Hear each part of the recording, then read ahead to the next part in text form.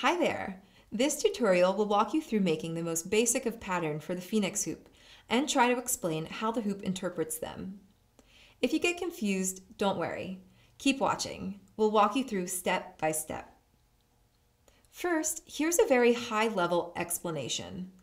The hoop reads bitmap.bmp from the internal memory. Each pixel in the image represents an LED in the hoop. Ideally, the image would be however many pixels wide as the number of LEDs your hoop contains. So if you had a 100 LED hoop, a pattern that fit your hoop perfectly would be 100 pixels wide. For simplicity's sake, we're only going to use a 10 by 10 image. But that's okay. It will work out just fine on your hoop. If a pattern isn't wide enough to fill all the LEDs in your hoop, it's smart enough to fill the rest of the hoop by repeating the pattern. Many of the most eye-catching patterns are very basic, small patterns like this.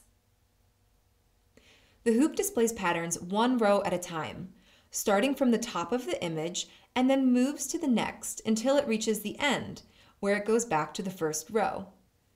So a diagonal line in from the top left of the pattern to the bottom right will appear as chasing LEDs as the pattern is displayed one row at a time.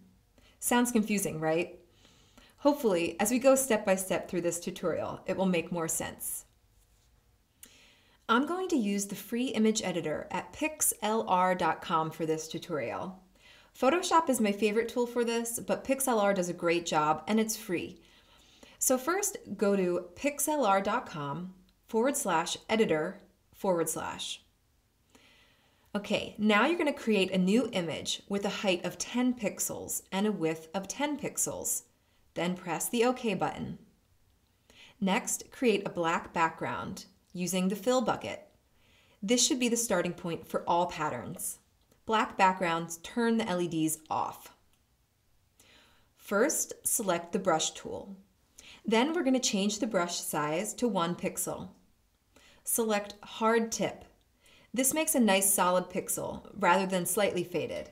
Without this, the system tries to blend it with the surrounding pixels and it will appear too dim. Now click the color selection area. This will open the color selection dialog. Pick a color, any color. I used red for this example. Then press OK to close the dialog. Now for a closer look at the pattern we created. This illustration is just to help explain how the hoop interprets the image. As you can see, I've labeled each row and column to show you how the image will appear on the hoop as the image is scanned from top to bottom. Here's a close-up of the first frame of the pattern. On this frame, the first LED of the hoop will be red. LEDs 2 through 10 will be off. Since the pattern is only 10 pixels wide, but the hoop has many more LEDs, the pattern will repeat. So LEDs 11 will be red, and then 12 through 20 will be off. This will repeat all the way around to fill up the entire hoop. This is how the first frame will appear once the row has been repeated to fill the hoop. Great, that's it. You've now successfully created your first pattern. Be sure to save it, click File, then Save. And you want to be sure that you select BMP, large but non-destructive, as your image format. Click OK, and it will prompt you with a Save dialog. Please note, pattern names should only contain letters, numbers, underscores, and dashes. Do not use spaces or periods within the pattern name, but use an underscore instead. From here, you can either save it to your computer or directly to your hoop.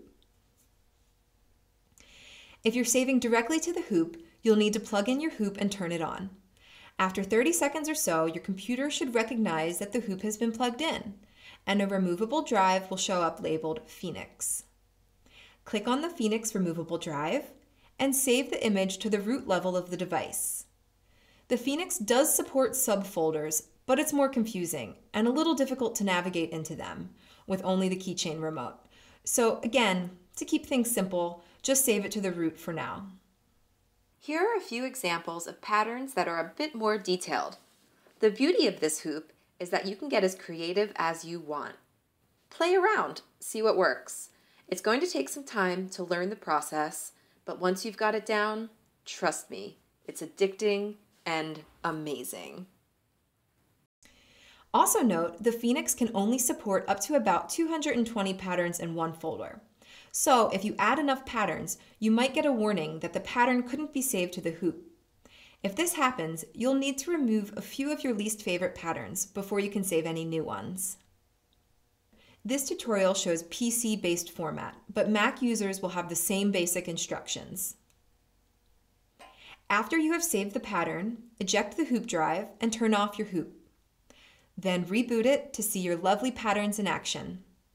You can review all of these instructions on a PDF version from the tutorials section of our Phoenix page at www.spin-fx.com.